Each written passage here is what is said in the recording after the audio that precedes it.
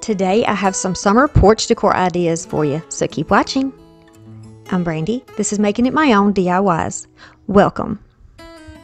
The first project is going to be a hanging mood light. We're going to run to Dollar Tree and get a metal wreath ring. This is not the largest, but like the medium size one.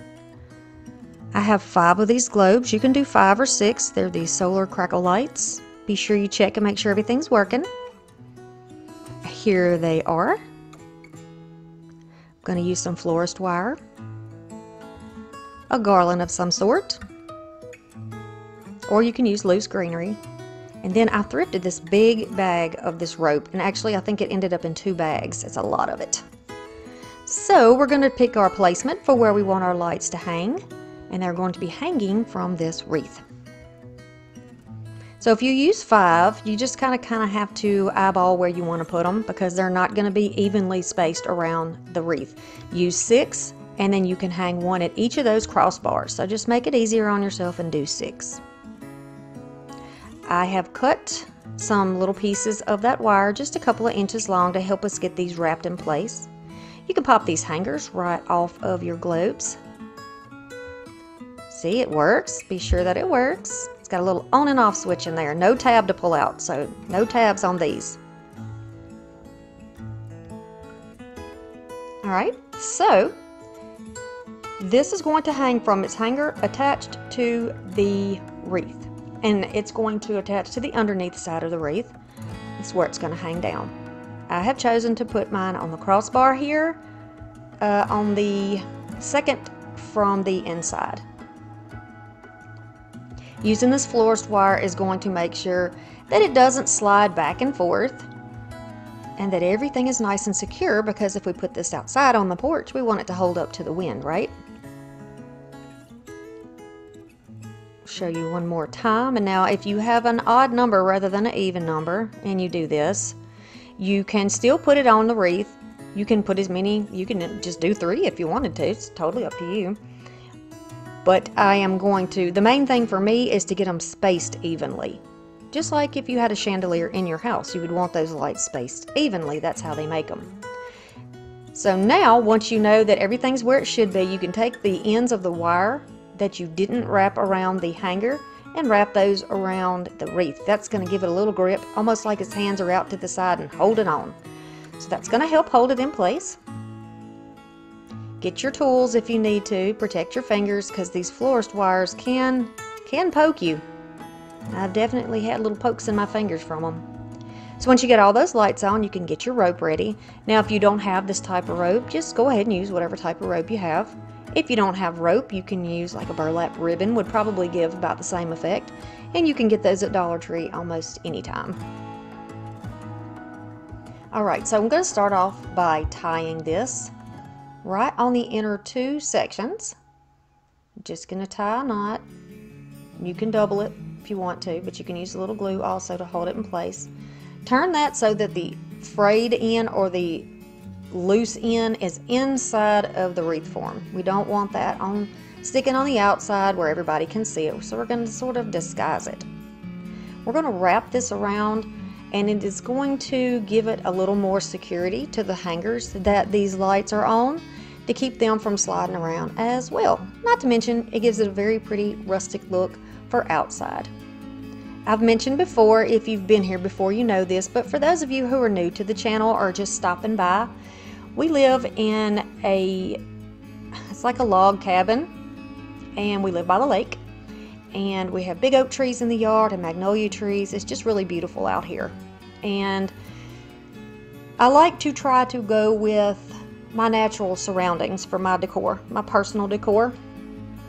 But you can always customize this to make it your own, any way that you like it.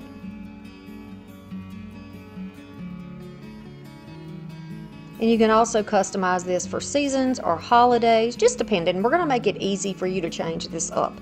So it's something that you can use more than once. Maybe you could just keep it on your porch forever or until your little solar lights croak. How about that? We're going to continue to go around here, and I want you to see how I've pushed that toward the inside. It's almost like we're jumping that. We're going to jump it so that it holds it in place, and then we're going to continue around, and we'll do each section like that.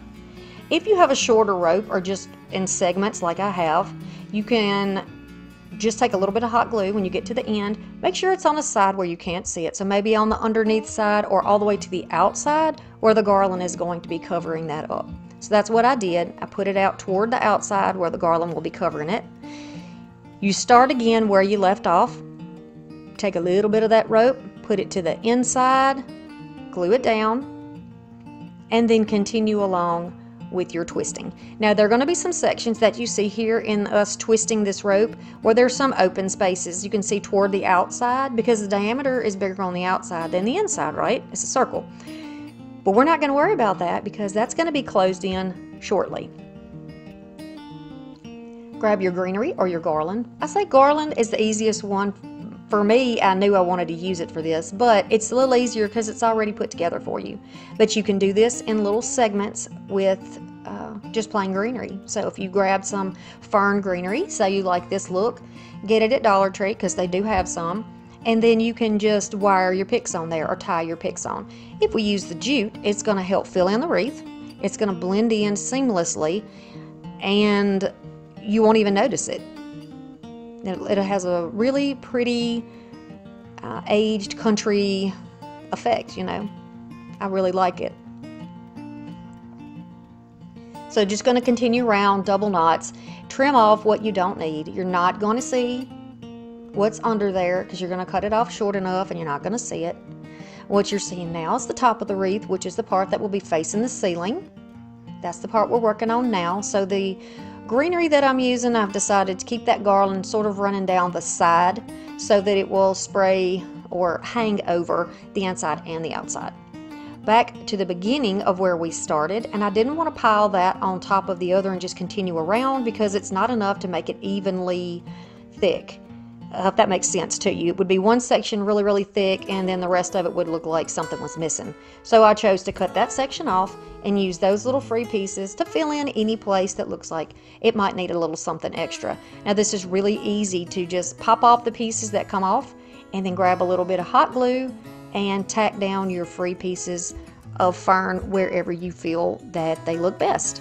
And I just kind of spin it around, look at all directions. Anytime you're using greenery or doing any projects, really, you want to look at it from all angles to make sure you haven't missed anything. So I'm fluffing this out, making this greenery nice and thick and pretty, and make sure the pretty side is up. We don't want anybody, you know, saying, yeah, that's definitely fake fern. We want it to, you know, give them a second look, make them look twice, make them wonder, right? You can do that with good quality greenery. But mine was thrifted, so I have no idea where this came from. But I bet you could find something at Temu, not sponsored, and, you know, at the Dollar Tree, something like that.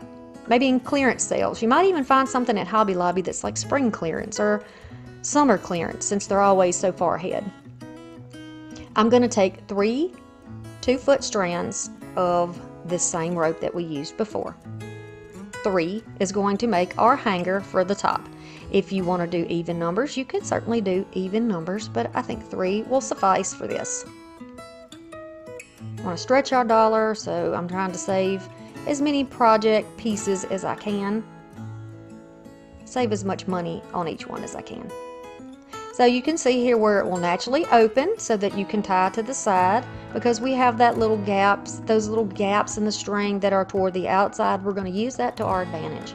I'm going to go to the second loop from the outside, not the inside, but the outside, tie a little knot, flip the little free end right there. It's going to go on the inside, and then I'm going to glue the knot, and I am going to glue, I am having the worst trouble with glue guns right now, y'all. I can't.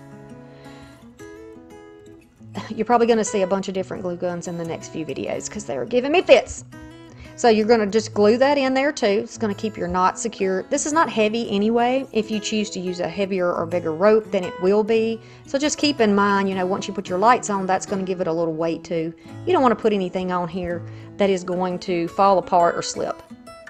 Same process, going to the second one from the outside, tying that in that little gap. It's going to help close that gap. You can glue on either side of the knot, which will also close the gap. And you can glue into the knot. And we're going to have the 3 sections, sort of if you imagined a triangle or an upside down triangle, depending on how you have this positioned on your table while you're crafting, so that you have 3 points to hold this beautiful piece up. Again, I cannot stress enough how you should check your lights when you're doing projects before you use them. Now, side note, but it is about this. I bought these 5. I got them all home. I tried them all in the store, tried them all when I got home. Everything worked great. Got ready to do my finished product in the video and realized that one of the lights was refusing to work. It would flash when you turned it on, but then it wouldn't work.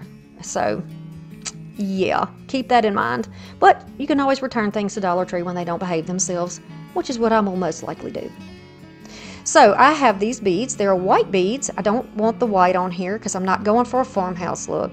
So I want this to look more aged, antiqued, or, you know, country, rustic looking. Folksy, if you want to say it that way. So the glued side was glued onto a tiered tray that I took apart that was broken. And the other side is slick. So we want the pretty side up. And we're going to use these beautiful beads now that we have distressed them and made them look nice and aged. Very nice. So easy to do with that antiquing wax. And a wet baby wipe, perfect. Alright, so we're going to put these 3 ends together and lift them up. Now I'm looking to make sure that everything is level to the eye. You know, I'm not using a level here, but you could. To make sure everything is level, so I know how long those rope pieces need to be. And I'm going to keep holding them at the right level. Add some cool glue, not the hot, you'll burn yourself up. Cool, but please protect your fingers. Don't do as I do, just do it as I say. But very easily you can twist that end with the cool temp glue with your fingers and then feed those beads right down there on there. Now these beads were thrifted because they came off of a tiered tray that I had worked on. So I'm not sure where they came from, but you can pretty much find beads anywhere now because they're so popular in decor and in crafting projects. So I've just slid those 3 down pretty side up, and when I get them the right height that I like them, and I just guessed, I didn't measure, I just, you know, decided where I wanted it, push the beads down. They're not glued on, so at this point you can slide them around. And then I realized that the end of this will fit right back into there, making a beautiful triple loop on the top. How about that? And then once you super glue that or hot glue it in place, it is not going to move and it will stay for you for a long time. Now, assuming you're using Gorilla Glue, if it's going to be outside and super glue, that's what's going to give it longevity. Otherwise, you use a cheap glue and it's going to release and your lights are going to fall and probably break. So just be super careful with this. And if you don't like this type of hanger, just go on and put on there whatever you want to. It's pretty easy to change things up. So now I'm going to put these lights on here. I'm going to put them right back on their little hooks or their hangers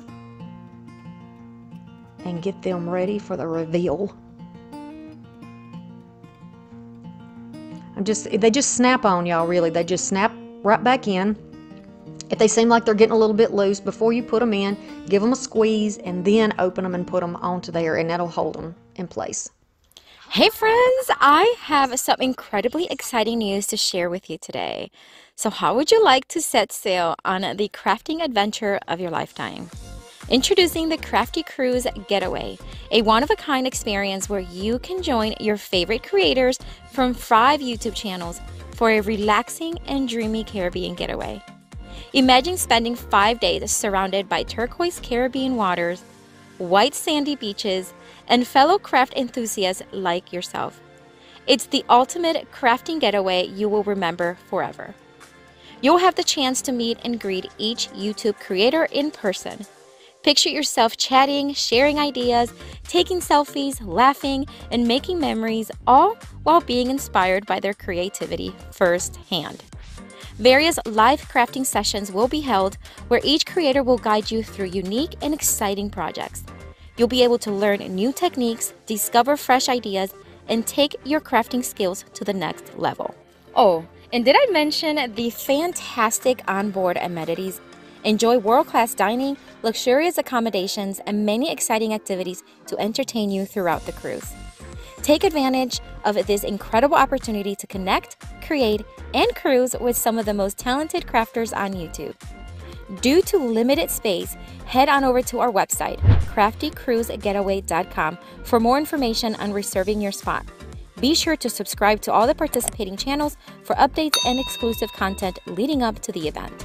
I can't wait to see you on board the Crafty Cruise Getaway. The next project is our folding table flip. Very exciting. Okay, so y'all, this piece I got from Goodwill. Another lady that I have befriended there found it. She was going to get it and take it home, but it really did need some TLC. And she asked me, did I want it? And I told her, yes, I would love to have it. So I've had it for a while, and it's very functional, but I don't like the look of it. I don't like that orangey looking finish, and the painting. I mean, somebody did a beautiful job on it, but it just really doesn't fit my home decor. So I want to make it look a little more rustic, a little more woodsy, cottagey, so that it will fit into my home. And that is so easy to do, and I'm going to show you what we're going to do. And by the way, did you watch that entire advertisement about the cruise getaway? I would love, love, love to meet you guys. You can come and visit and craft with me and hang out after we craft and ask questions, and we're going to have a blast. So time is limited. Run over there and get yourself straight. Get yourself ready to go with us and meet us. You see how this table folds? You can just take it around and just take it around your house. I hope I find a million more of these because they are beautiful and they're so nice to flip. So nice. After I have sanded with my sander outside, this is how it looks. There are some pieces on here you can see where I didn't get every single bit of that varnish or stain or whatever that orange looking finish was. I didn't get it all off, so we're going to work with that because I want it to look old and distressed on the legs anyway. And I think I do accomplish that. So be sure y'all stick around to the end of the video. When you see the final reveal, you can see what I have going on with this table and the changes that have been made. Alright, all sanded. Now I've got it on my table. You can use a sticky cloth for this to get off all of your dust, or you can just use a dry towel or a damp towel. I like to use a slightly damp microfiber cloth to get all of the dust and shavings and paint particles and all that off there. We're going to start with a very nice clean surface because on the top we're going to be painting that, and I don't want anything to muddy up that paint. Now be sure when you're sanding and cleaning that you're getting the entire surface, the back, the outside, the edges, the inside, the underneath, the bottom of the feet. Do it all. Alright, so it's been wiped, it is dry, and now I'm going to use this wood tint. This is a very dark color. Very pretty, and it's going to be perfect for what I want. I'm using a sponge brush. We're not going to do anything with the top. We're going to do everything but the top. So with this, it is a very quick drying tint. It does what a stain does essentially, but it doesn't have the odor, and it dries very quickly. So I'm making sure that I paint all the surfaces. I'm trying to move quickly, wiping this on, and you need to use long streaks when you do it, because if you don't wipe it fast enough, you're going to have little white marks in there. I suppose you would if you used some type of a stain also, but I'm making sure I try to get it even. And then I'll just take a rag, a clean rag of course, or clean paper towels, and wipe off the excess. It's going to settle into the sanded areas. You can see on the edges there, it's going to be darker on the edges, around the nails. I think this is gorgeous. If you don't want the nail pieces showing, you could obviously cover that up with paint, or you can work your magic with some spackle or something like that. But I don't mind the hardware showing in this at all. You could also do like a faux rust finish on the nails if you wanted to.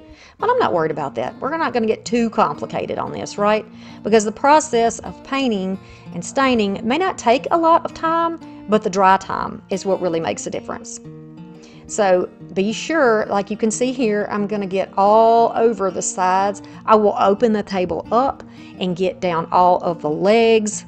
You know, I'm not going to make you obviously watch that whole process, but just know that I do that. Every single bit of it. You can flip it up on the tabletop since we're not painting that, and you can do that.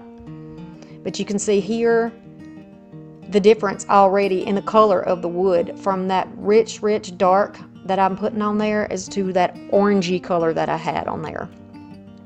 And y'all, I'm almost out of foam brushes. I've got to order foam brushes. I've got to order sanders, chippy brushes.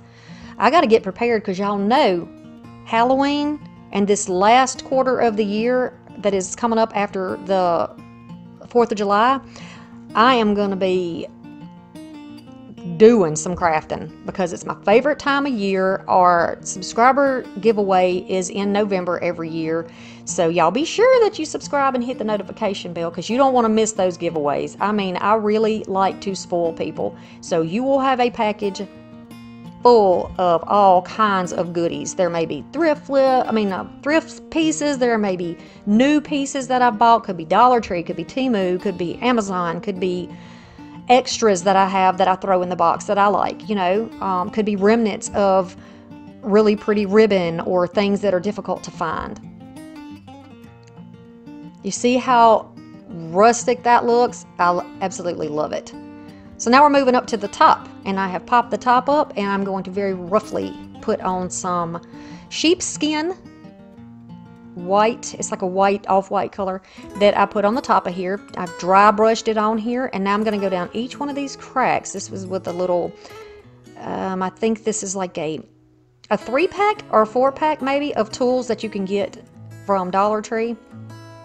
And then I'm going to take my little sanding block here, and I'm going to sand it a little bit too, just to make the surface smooth in case we have any raised areas. We don't want that. We want to be nice and smooth for this beautiful, beautiful wall decal. Y'all, this is a wall decal. I got it from Temu. Again, not sponsored, but I got it from Temu, and I am loving using these. So beautiful. Look at this. I absolutely love everything on here. Everything. Every bit of it. Even the process of peeling this off the backing was beautimous. My table was nice and clean and painted and dust free, and I am going to put down my decal. Now just take your time, be slow when you do this. You can pick it back up if you're very careful and slow and put it back down. Look how nice this smooths down with my hand. What I like about this type of look is the potential for it to look aged and hand painted. This is absolutely beautiful to me, and in my head this turned out even better than I thought. It really did. I'm using my little squeegee or my scraper tool that came with my Mod Podge, and I'm going to go down and wipe, well, I say wipe, scrape at it. It's not a hard thing. I don't want to cut into it like with anything metal, so I'm using this like a plastic type tool and going all over it. You can use an old credit card, your driver's license, whatever. I'm going to just snip off the overhang here, and then I will sand it down so it is nice and smooth to that edge. Y'all look, I need to do my roots. Okay, so I'm just using a little emery board here to get that sanded off, make it nice and smooth on the edge, because again, I want it to look as though it's hand painted.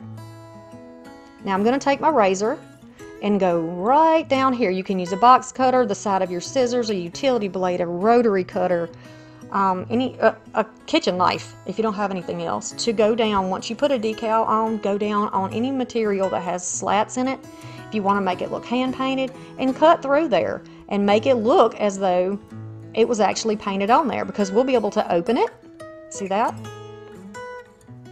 and sand it on the inside too. Every place that we cut, you know, we want to trim it down so you don't see any snags. You want it to be nice and neat. All those little extra details, y'all, really make things look so much better and well thought out. Alright, once that's done and the whole table is dry, I'm going to be using some outdoor Mod Podge, because I might want to put a plant on this. I might want to put a glass of tea on here, something that may sweat in the summertime. Well, you know it's going to sweat in Alabama. But I'm going to put this on here, This is thick. I wanted to show you the texture of it because it's not exactly the same as the regular Mod Podge. It is very thick.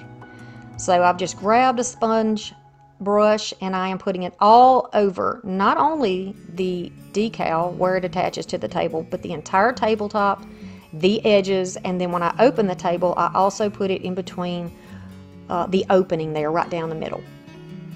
I'm trying to get the same amount of thickness all the way through. I'm going to open the table so that it can dry. Next is the sunflower tin sign. Moving right along, I'm going to use a green, a brown, and a yellow. I'm going to use sheepskin, not white, even though it shows that. I'm going to grab some ribbons. I'm going to use some stencil brushes and a bridge brush. And then from Essential Stencil, I have 2 of these beautiful stencils that I'm going to be using. And I thrifted this little tin sign. It was already painted brown. I don't mind the brown. It's kind of dusty. It needs to be cleaned. So I'm going to grab my cleaner, spray it down, and then I'll just wipe it really well. Get any dust, any sticky, anything on it. Clean it off. It's got some little holes in it right there. It must have had an applique of some type, maybe some little raised area. But I want to fill that in, so I'm just going to put a little tape on the back. And then I'm going to sand the front really well. I want to get some of the shiny off. I'm doing this before I put the paint over those holes so that I'm not sanding off all the work I do. Then I'll just take a bridge brush and just put some brown right in there to make it a little less noticeable. But honestly, once we get the stencils on, you're not even going to know that's there. So I'm going to find the positioning that I like for my sunflowers, no particular measurements. If you don't have a tin sign, don't worry about it. Grab some signs from Dollar Tree, put 2 of them together, and stencil them on the back. You can certainly do that, make it easy for you. $2.50, right? Because I know not everybody has good thrift stores, so just use your imagination. We can definitely give the look of something being high quality if we take the time to do it. So I'm going to tape off the areas that I don't want to get paint on, and I'm going to tape it off where nothing will move. I'm going to start with the center of the flower, and yes, the sign is brown and so is this paint. But you'll see the way that I put it on, it's going to give it quite a nice look, I think. I'm going to cover the entire center of these 2 sunflowers with this brown. I'm just going in swirly motions, and you'll see me just kind of dot it in some areas, like on the outside where I don't want it to get on the petals, because the stencil is kind of intricate. If I tried to tape off everything in between painting, there would never be time for anything to dry, and you wouldn't be able to see the video. So you do what works best for you, though. So now I've got both of the centers of the flowers are brown. I'm going to use a little bit of jet black in the same brush that I had the brown on. I'm going to kind of mix those 2 together, and right around the outside of that stencil I'm going to do almost like a outer ring that's going to be black. Now it's still in the center, but it's going to be black. If you don't have sunflowers, or that's not your thing, whatever stencil you have that you want to use, you can use on this. I love sunflowers. I think they are great for summer and going into fall. And even in fall, I do sunflowers in fall, definitely. But I think this would look really good on my porch, so that's what I'm kind of going with. Again, make yours your own. Same motion here, and this is actually a sunflower yellow, and the brown was a chocolate brown and jet black. So I'm going to use circular motions here. Circle, circle, circle all around those. And you have to be careful, you want to make sure that you use the least amount of paint as possible, and if you have to layer it, then you can layer it. But if you leave too much paint on your brush when you're offloading, it's just going to go underneath the edges and muddy up your picture. Now there are some little places here where I actually did that and didn't do a very good job with straightening it out. So I will go back and fix that. I'll trace it out with a little of that chocolate brown, and everything will look nice and crisp. And you can do the same thing. Now I'm going to take some of that sheepskin and I'm going to go all over where it says locally grown. Use any wording you want, and you can leave the wording out if you want to. So I'm just going to go all over this area. I'm going to just do some pouncing with a little foam brush here. Just wanted to see if it made any difference. Turned out great. Chalk paint is so easy to stencil with, you know, just in my opinion. Now it's still wet, but I'm going to go ahead and take this off. Now the flowers are probably dry by now, but the locally grown is still wet. Here's what it looks like when you peel it off. I'm going to use my bridge brush, one of the bridge brushes, and some of that same color, and go over each of those areas. Now by bridge I mean you actually close the gaps, so you can see when you have a stencil the letters are open, but that's the way they do it so that it will attach to the plastic and keep the shape. Okay, so you see here how dark the green is. I'm adding some highlights. All I did was took my ivy green, I added a little bit of that sunflower yellow to it just to brighten it up a bit so that I could add highlights to the leaves, because they really don't show up that much on that brown, but this works really nicely. I'm going to add a little more of that brown and black together and pounce most of it off. It's mostly brown there. And I'm going to just dot it very gently over where it says locally grown, after of course that it is dry, because I don't want to drag that white paint. I want that paint to stay right where it is. This is to make it look a little more aged, as if it's been outside, pollen has gotten on it, you know, it's had the normal winds and the mud and the rain that splashed up on it because it's been outside, right? Maybe even hanging off the side of somebody's barn, hanging off the side of your house, under your porch, wherever. And it just has some natural aging. Then I'm going to take some yellow, and I am going to definitely take most of that off, and I'm going to dot that all over the sign. Again, a little aging, a little interest. It's going to lighten it up just a bit. I'm going to start with really light dabbing, and then I'll get a little heavier, as you can see here. Picking up a little more paint, getting a little more confident with it, and putting it all around the sign. Now, the brown paint that I had, I went around each of the yellow petals to clean that up, and around the green sections to get it nice and crisp. But, you know, again, you could probably avoid that whole thing by just making sure you don't put too much paint on there. Make very light layers and then work your way up. Love the look of it. Look how beautiful that black and brown looks in the middle of the flower. Really gave it some dimension. It's so nice. You can see the difference in the leaves, and you can see them a little bit now. So the top of my 10 piece has these, it almost looks like ruffles, or it gives it a little movement, and I thought, why don't we put some ribbon up there to look like, you know, a little movement with ribbon. So this beautiful, beautiful ribbon that I got on 90% off last year, I could not believe it, 90% off, and there was actually stuff still in the store, and that never, ever happens to me. But 90% off.